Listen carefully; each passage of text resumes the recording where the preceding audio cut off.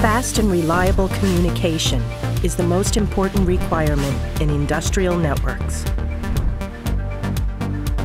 And to achieve seamless redundancy, PRP technology is the preferred choice. Two redundant networks transfer the data flow simultaneously.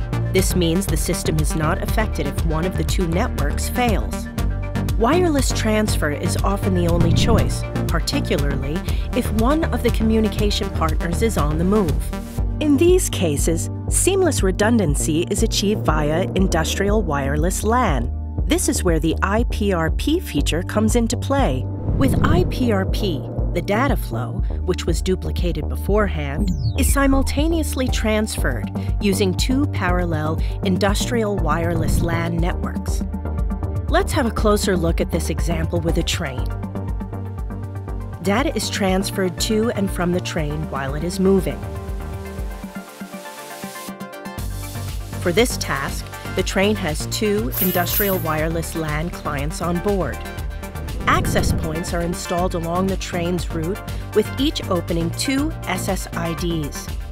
The clients are configured to connect to only one of the two SSIDs. In addition, iPRP ensures that the two clients never connect to the same access point. So Client 1 only connects with SSID 1 and Client 2 only with SSID 2. This prevents an interruption in the event of a fault. In our example, this looks like this. Client 1 leaves the range of access point 1 as the train moves. Automatically, it starts looking for a better signal. This is in the most cases the route's next access point. As soon as it has found a better signal, the roaming process starts and the connection is set up.